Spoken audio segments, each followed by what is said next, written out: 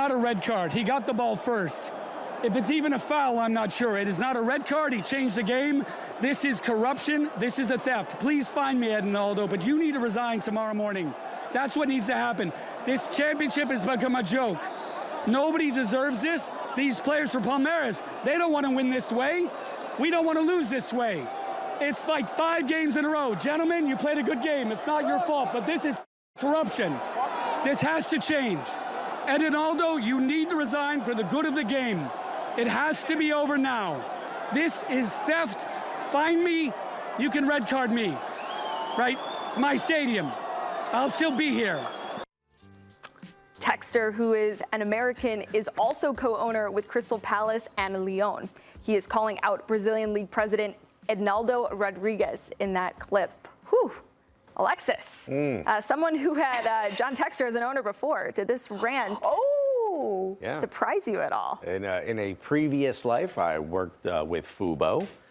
He's part owner, and I remember the first day I met him, he's like, "This is mine. I'm going." No, he didn't say that. But what he did he ask you to red card him? You really thought? I did. No, he's like, wow. To be fair, that is quite a flex. It is. This is my stadium. He basically said, like, "Do you know who my son's dad is? Is this guy, the owner of this place?" I look, at the end of the day, he's the owner. He can say what he wants. They put the camera. They asked him a question.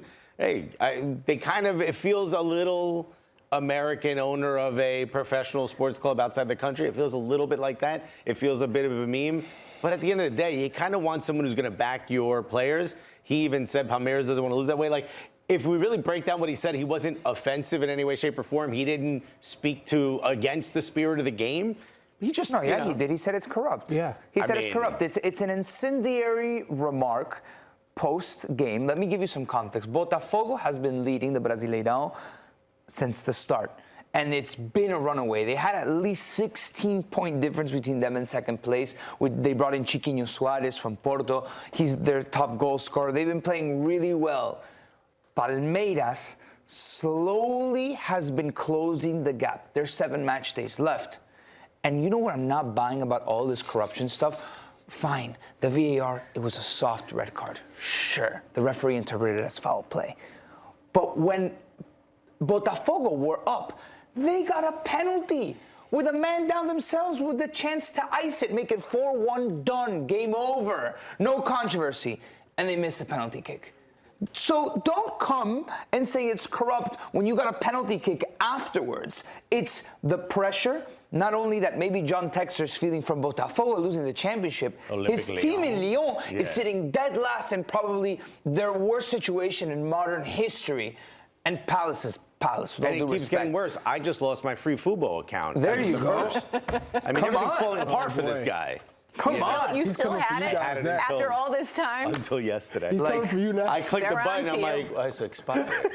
Like, it will be one of the biggest choke jobs in Brazilian football if Botafogo don't wrap this up. I will say, would we have talked about it if they won that game? Would we have talked about it? He wouldn't have said that. He wouldn't have gone on a rant. So then it kind of worked.